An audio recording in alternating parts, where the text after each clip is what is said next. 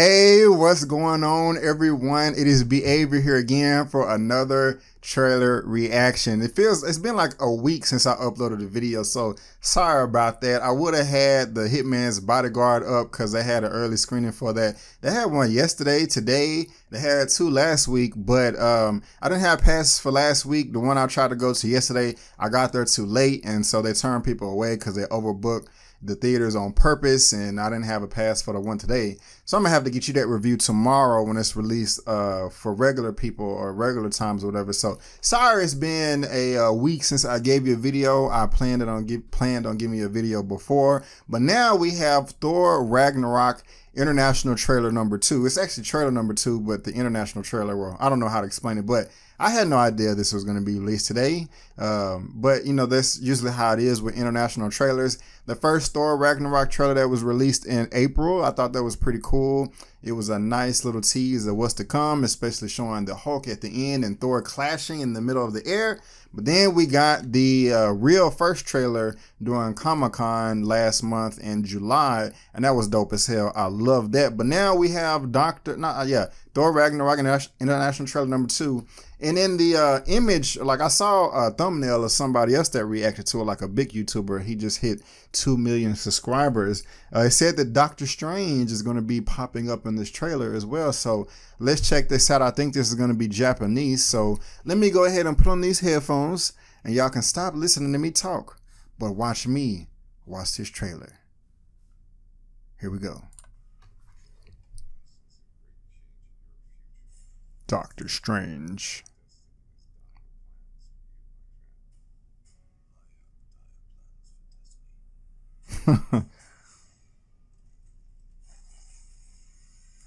I don't expect to see too much new footage.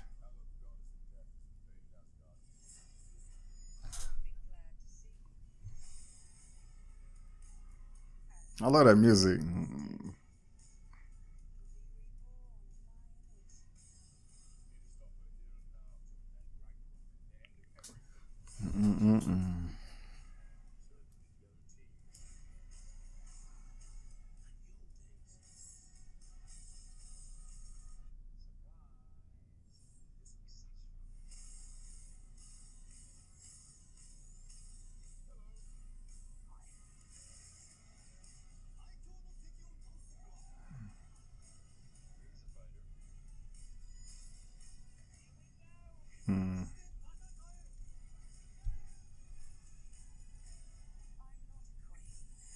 I can't wait to see that fight.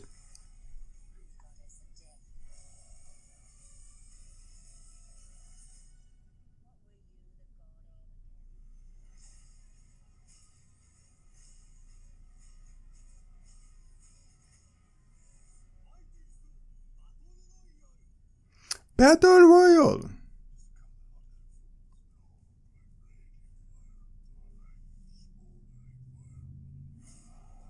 Can't wait to see that either. November 3rd is going down. Well, we kind of got like a little extended snippet here and there, extended clip here and there. I wasn't expecting to see too much new footage. The next time we'll get a full-length trailer like number 2 will be in September. There's no release date. I'm just guessing because usually they always release the last trailer 2 months before the release date. Sometimes, I mean, that's the general rule. It's usually like the teaser or announcement trailer 5 months before and then 2 months before, but that's not always exact. Now, I don't know. I really liked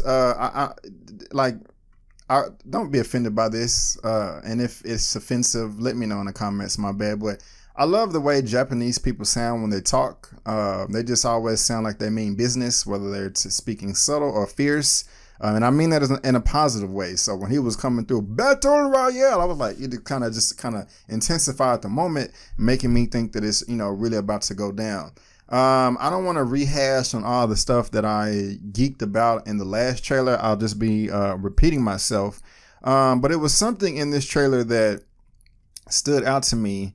And I'm just saying it stood out to me, and I can't even remember what I'm trying to say about it. But if it comes to me before I end this video, of course, I will talk about it. Now, most of y'all already know that this is basically loosed on the Planet Hulk series. I have that on Blu-ray here. This is a animated features 3-movie collection.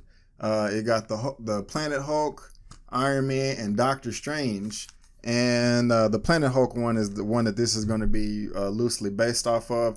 I got this a number of years ago at like a old DVD store for like $8 or $9 or whatever, and it's really good. If you have this, the Planet Hulk movie used to be on Netflix about 2 years ago.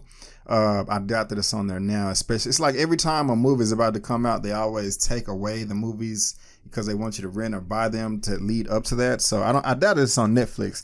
Anyway, I also have my Doctor Strange copy. This movie was okay. I mean, I was entertained by it, but they could have did a lot more.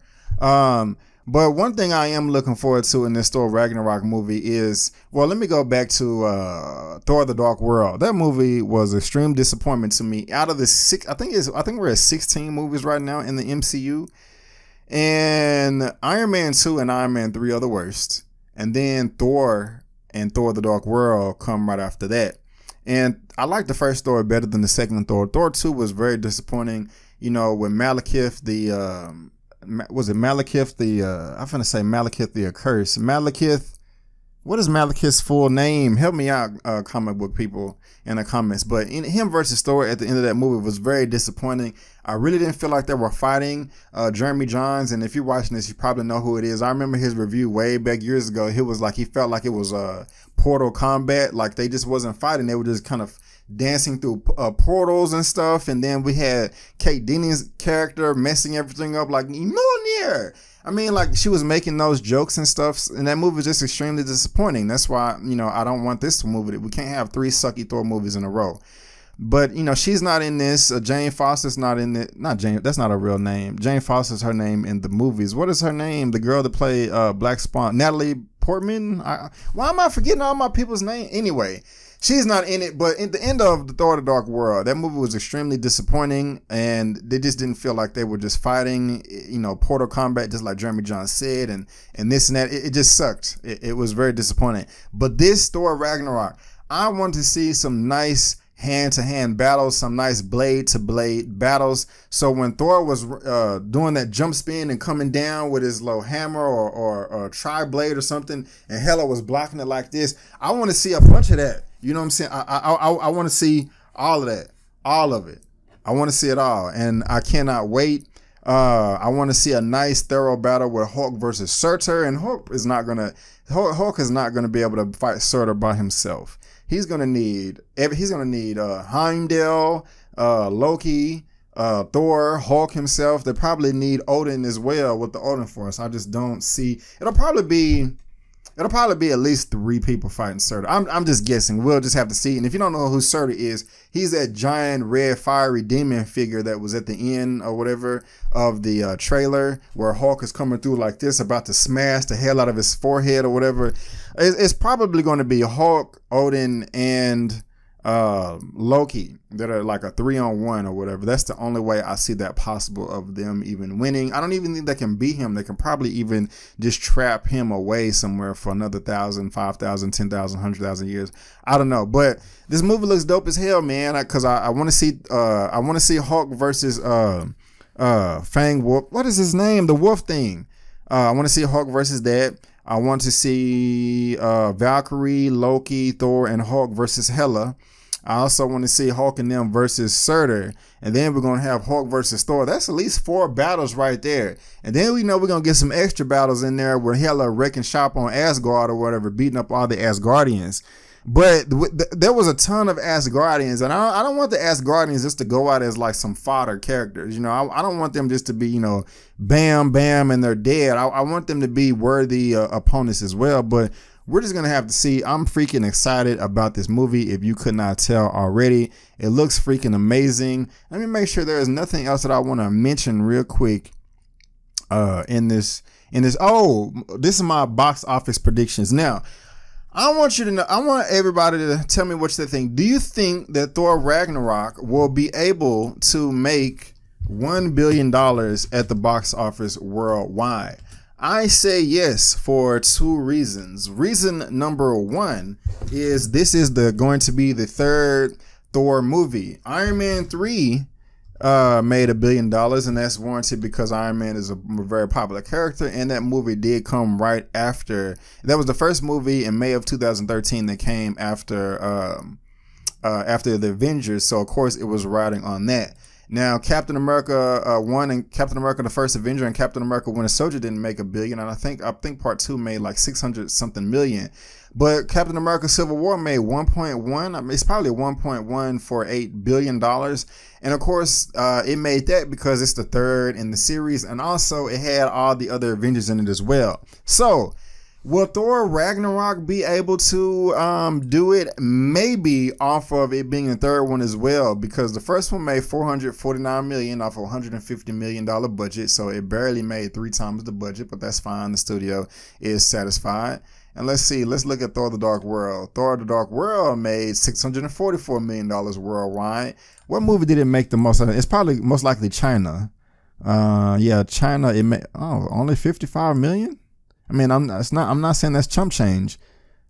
Okay, yeah, because as far as U.S. releases are concerned, I think the most that a U.S. movie has ever made in China was like 390 something million. Like their own movies that they produce, it gets up to like 592, and that's some movie that came out this year called like Wolf Warrior 2. Which I do need to check out. But anyway, they made 664 million worldwide. So I think that I think that Thor Ragnarok will make $1 billion worldwide if it is a good movie. If the movie sucks, then no, it won't. But if the movie if it meets our expectations, I think it will make $1 billion. I'm actually going to say, if the movie meets our expectations, it'll make $1 billion. If the movie blows us away and we're like, yeah, that Thor Ragnarok, oh my God, I want to see it right now. If it's that good, it'll probably make $1.2 billion. Because like I said, it's going to be the third one in the Thor series. And then we have the Hulk. Hulk is going to be the ticket seller for this movie. Everybody loves Hulk. Everyone is clamoring for more and more Hulk. He can't have his own solo movie right now, unfortunately, because Universal does own the distribution rights. And I remember, I've known that for a while. That's old news. But recently, last month in Comic-Con, I'm finna say Mark Ruffalo made a comment like, yeah, Universal doesn't want to make money. I really don't, because to my understanding I understand it to where these studios, when they have the rights to it, they have to make X amount of films in X amount of time, or the rights revert back to Marvel. Universal has made 0 films. I mean, they distributed the Incredible Hulk in 2008, but that was 9 years ago. So what? Almost 10? Yeah. So what's going on with that? I don't understand how the rights haven't lapsed back to Marvel Studios that is owned by Disney. I'm thinking because it resets every time Hulk is in a movie. So the Avengers: Age of Ultron that came out May of 2015, that may be a reason. But then again, I'm not a lawyer. I don't know all the details of the rights and whatnot, like as far as that's concerned. But anyway, guys, I am really excited for Thor Ragnarok. I cannot wait for Asgard to triumph and beat the hell out of Hela and Surtur. What did you think? Are you excited about this movie? Are you not? Did this trailer turn you on? Did this trailer turn you off? Do you agree with me or do you disagree with me? Let me know in the comment section below. Let's get this conversation going and keep it flowing. If you like this video, go ahead and give me the thumbs up. And if you don't like the video, that's perfectly fine. Just leave me a mature comment below why and still give me the thumbs up. Since you're watching me on YouTube, go ahead and subscribe to my YouTube channel. Why? So you can get all the content that I have to provide. You can also click the little bell so you can be notified when I make uploads. And go ahead, guys, help me reach my first milestone of 1,000 subscribers. At the time I'm making this video, I think I'm at 460. So we have a ways to go. You can also go to my website, check me out there, bookmark it. I do have written reviews, and also, guys, look me up on social media. And I made it very easy for you guys because there's a description to everything that I just said there's a link to everything that I just said in the description box. But guys, I just want to thank you again for tuning in to my reaction / opinion / review for the Thor Ragnarok International Trailer number 2. And before you go, don't forget that my name is Brandon Keith Avery, and that's just my opinion. Peace.